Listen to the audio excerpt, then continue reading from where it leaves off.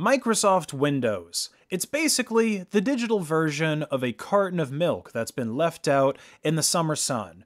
Both of these things seem to get worse with age, but unlike Microsoft Windows, that chunky sour milk carton and the insects that the rotten fragrance would attract are not going to force advertisements upon you for more proprietary bloatware that you do not need. Yes, advertisements have been a core part of the Windows operating system for some time now. Windows 10 has been around for almost 8 years at this point, which is when Microsoft's ads really started to become a lot more noticeable.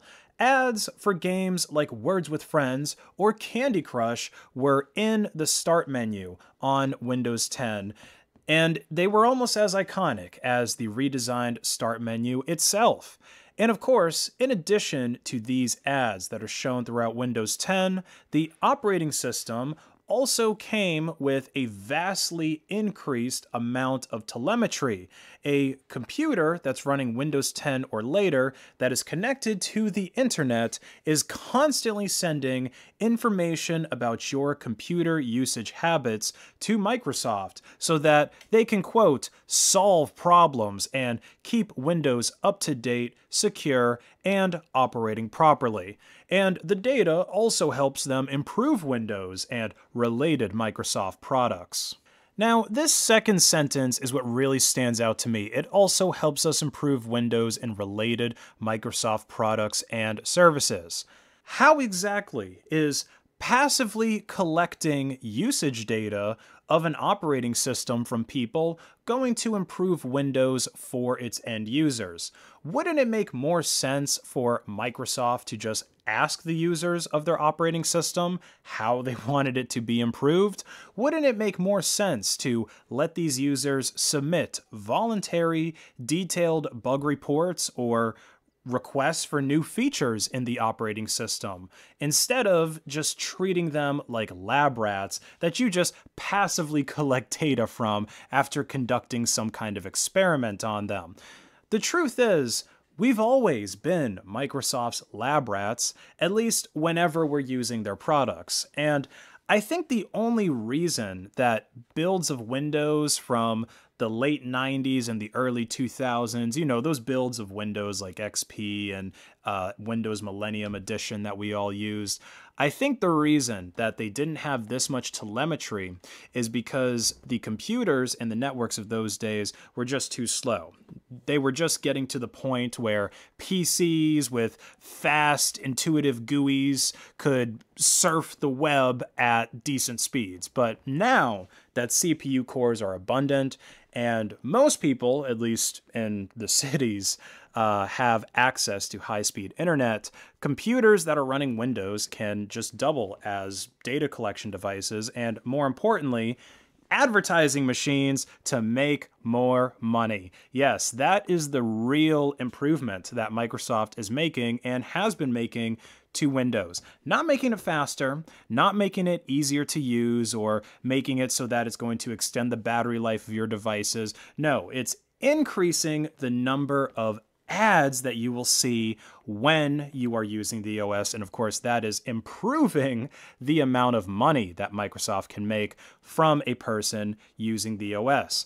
Microsoft figured out that it's much more profitable to just give away the Windows operating system for free, or to at least just give away a gimped version of the OS that's riddled with watermarks and you can't put the start menu into a logical place if you want to use Windows 11 for free. And I guess this approach of giving at least something away for free was to try and get more people using the OS so that they can then sell ad space within it for targeted ads in places like the Start menu, the File Manager, and now there's even ads in the Settings menu. This is the latest ad update that Microsoft has introduced to Windows 11. When you go into this settings menu, or as I like to call it, the crappier version of the control panel. Because back in my day, that's all we had and that's all we needed. And on the rare occasion that I still have to work with some kind of Windows machine, I can't even find half of the things that I need in this new fangled settings menu. I find it in the control panel, or I do it in PowerShell. But anyway, enough of me ranting about the control panel. This is a screenshot of a preview build for Windows 11, which is basically just an early beta update that only a few people get to see and try out for Microsoft before they release it to the rest of the lab rats. This is only for the special lab rats. And this particular screenshot was posted by Albacore on Twitter. And this shows us an ad for Microsoft 365, their subscription-based Office suite.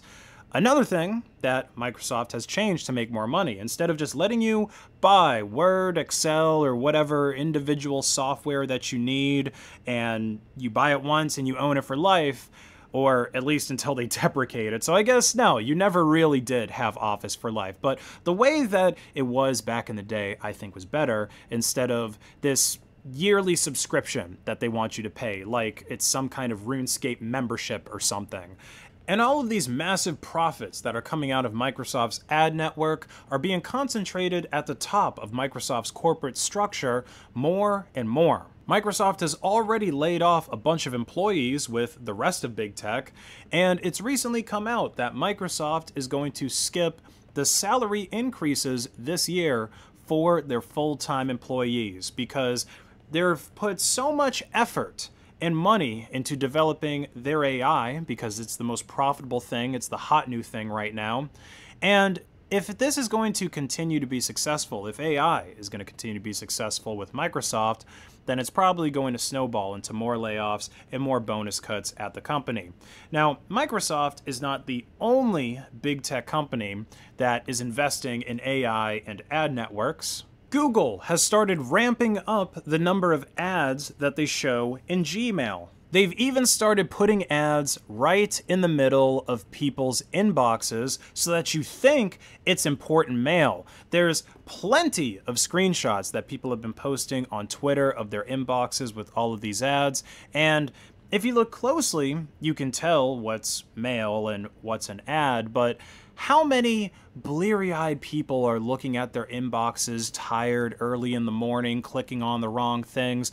Google knows exactly what they're doing here, just like when they put ads at the top of your search results. And I wouldn't be surprised if hackers end up taking advantage of this ad network in Google as well. How long is it going to be until we hear about somebody's computer or even an entire company's network system being taken over because one employee clicked on an ad inside of Gmail that led them to a malicious website where they downloaded some Trojan horse software, it took over their computer, it took over the whole network, and then you've got ransomware encrypting all of the devices, and you've got data being exfiltrated and sold on the dark web. And if these kinds of malware campaigns start taking place, we're probably going to see Google take the same kind of half measures to stop it, just like they did with the search ads. Because why would you make things safe for people